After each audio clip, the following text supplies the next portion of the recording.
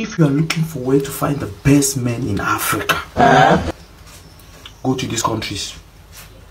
Number one, the most handsome, fine men in Africa.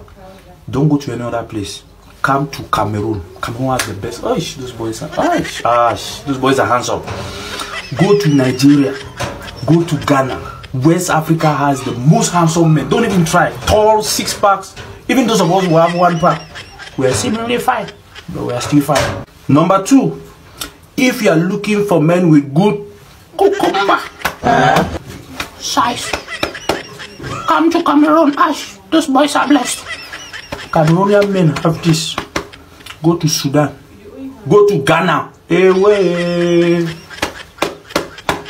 They are blessed. The next, if you are looking for hard-working men,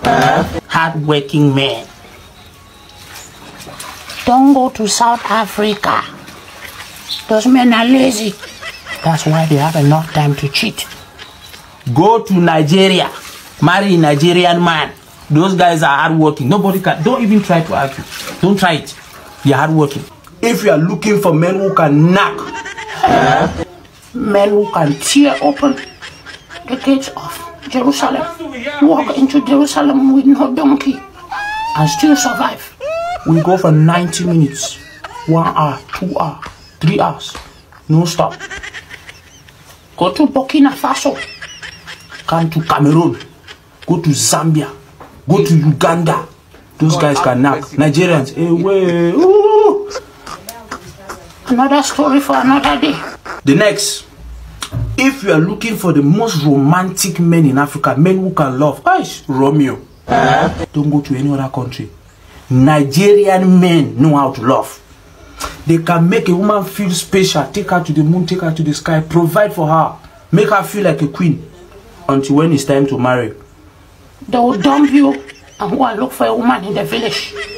Unless the woman has something that they can benefit from, then they will marry her, transform her, turn her brain. Before you know it, you begin to speak Igbo when you are not Igbo. Nigerian men, don't try them. They're dangerous.